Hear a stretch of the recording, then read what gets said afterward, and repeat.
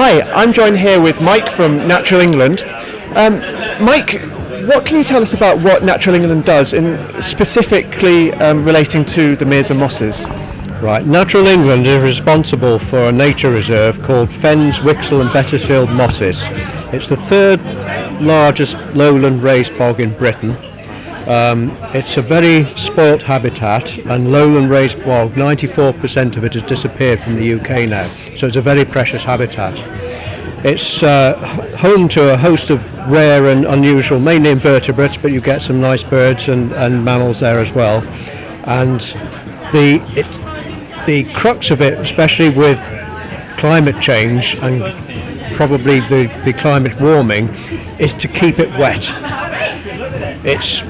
The bog is formed by decomposed sphagnum, and you need active sphagnum to continue the process, and if it dries out, that will degrade and the whole site will be spoilt. Therefore, the crux is on getting the water quality and volume correct to maintain the ecosystem.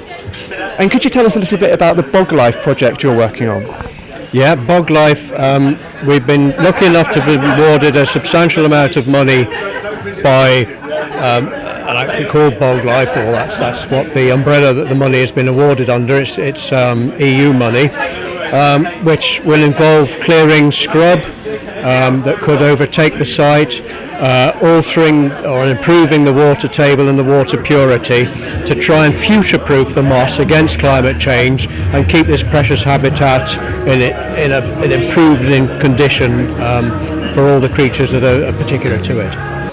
And Mike, we've got a trail map down here. How can people enjoy the mosses? How have you made it more accessible to people to enjoy? Well, the site used to be privately owned and access was limited and somewhat restricted. There's a history trail and some various trails which are mapped for people to enjoy around the moss. Parking is a little bit tight, but there are some car parks there, and basically we're here so that people can take the information, enjoy the mosses, stick to the footpaths because there are things like adders on the moss. Keep your dogs under control, but they are welcome, well-controlled dogs, and access is much easier than it used to be. Wonderful. Well, thank you very much indeed, Mike, for that overview. Yeah, come to the Natural England tent to find out more. Thank you very much.